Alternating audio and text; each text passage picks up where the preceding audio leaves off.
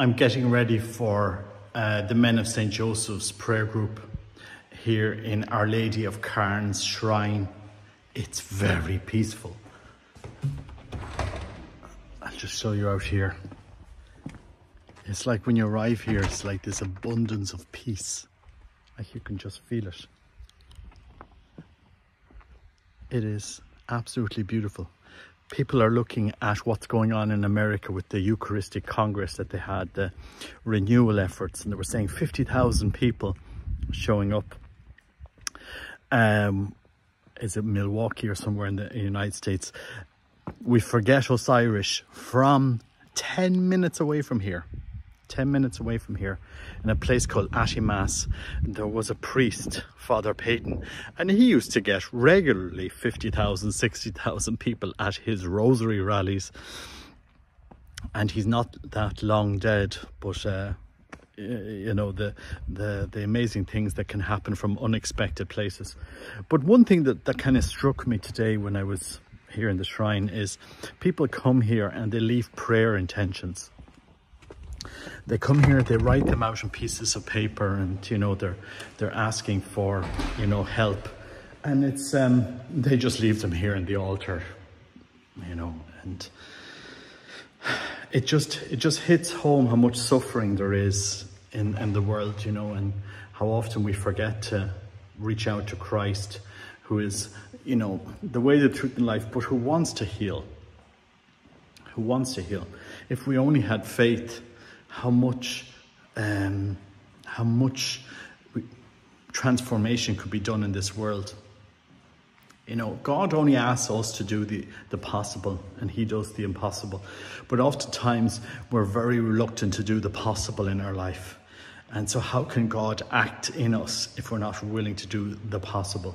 And so, you know, I do ask Catholics around Ireland, because some people have been commenting, couldn't we do what they're doing in America? Couldn't we do a big event like this? Couldn't we get together and have an Irish Eucharistic Congress or something? The one thing I will say, if we are not transformed by the Eucharist, what will happen? You know, are we going to be the same after encountering Christ? Or do we allow ourselves to be transformed by the Eucharist, by our Lord?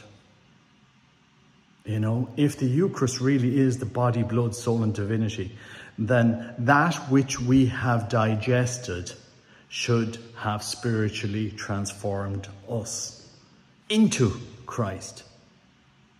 You know, if we know him, we will act like him. It's not easy. It's not easy. It's a continuous challenge between the old man and putting on the new man in Christ. But that's what we're called to do, to be transformed by Christ. You know, I was, while I was driving here, I was listening to an episode of the poem of the Man God, in which our Lord goes to Porphyria, Peter's wife, to tell her that this was the last time he was going to come, and to, you know, to prepare her in a way for what was coming. You know, a very moving episode. You know, our Lord understands our weaknesses, our life, but he wants for us to act in a different way, and that's the greatness of his word, the gospel, his body, the Eucharist. It's a transforming encounter. But we have to see it. We have to consciously give our will to it. You know, God is not going to do violence on our will. He's not going to do violence on you and make us act like robots. We have to engage with this reality. We have to offer ourselves to Christ. Anyway, look, pray for us here. Pray for all the people that leave intentions here in the shrine of Our Lady of Cairns here in Sligo. Very beautiful place.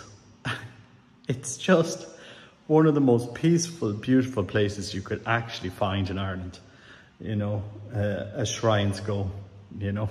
And there's definitely no commercialism here. Although you can light a candle if you want. That's about the only thing that should be true. There is no shop. There is nothing here. It's just a place to pray. But anyway, pray for us. God bless you. Take care. Bye-bye.